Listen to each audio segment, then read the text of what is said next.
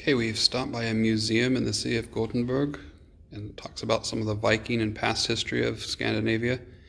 This person right here is known as the Rolf Sakromon. He died approximately 4,500 years ago, was buried on a bed of oysters, and the lime from the oyster shells did help preserve his body. And it says it's not clear whether he was drowned or buried simply by the shore by other people.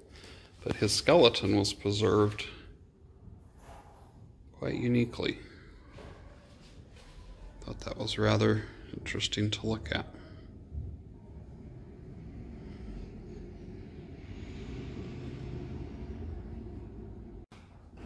And here we are from the other point of view, the other side.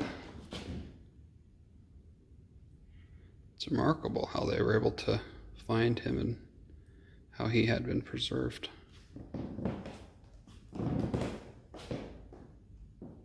And again, it was because of the lime in the oyster shells.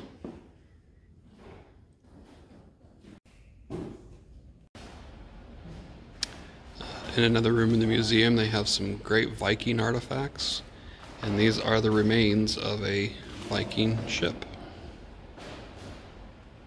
I've enjoyed reading the different cards about the Vikings and learning a little bit more about their history.